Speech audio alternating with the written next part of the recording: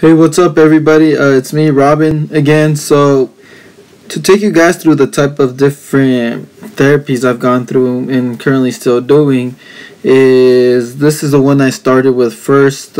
First, I went through spinal decompression and chiropractic care. As you can see here, the chiropractor is performing his typical adjustment, where we would do right before every single spinal decompression therapy. First, I'd start by warming up my lower back for like 15 minutes with a heat pad, and then I'd go into this adjustment very similar to this one, and then we would go into spinal decompression with a machine called the DRX 9000. So I started spinal decompression back in August 6th. That was the first day that I got my first spinal decompression. And the plan originally was to do 20 sessions, where the first week I did 5 sessions, and the following week it was 5. So the first 2 weeks was already half of the program. And then after that it was 3, 3, 2 and 2, and by then it was already 20. From here we decided to extend the program longer, since I was having a lot of issues still, but by this time I was able to walk.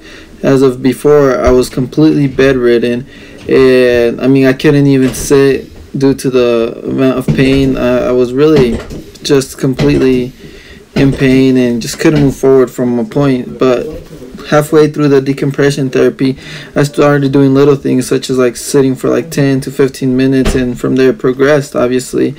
And we decided to extend the program for a couple more weeks, which I'm still doing right now. First, we decided to take a couple weeks off so my lower back can take a break.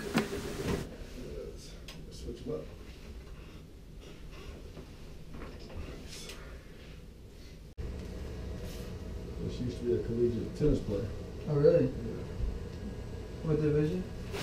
So this is the DRX 9000. This is the machine that performs the spinal decompression therapy.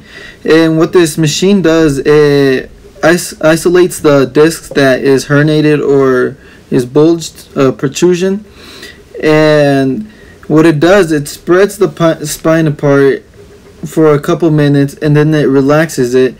It's similar to traction, but traction keeps your spine apart, and when that happens, the muscles have a tendency to close in because of the gravity. But here it spreads it out and then releases it, which causes your muscles not to fight back. Not everybody qualifies for this treatment. Depending on your chiropractor, he tests you before trying this treatment out. And as you can see right now, it's pulling my spine apart, and if you see those top hills is where it peaks and then it lowers down, so you can let your lower back rest a little bit. Any questions about spinal decompression therapy, just leave a comment below and I'll get to you as soon as possible. Thank you.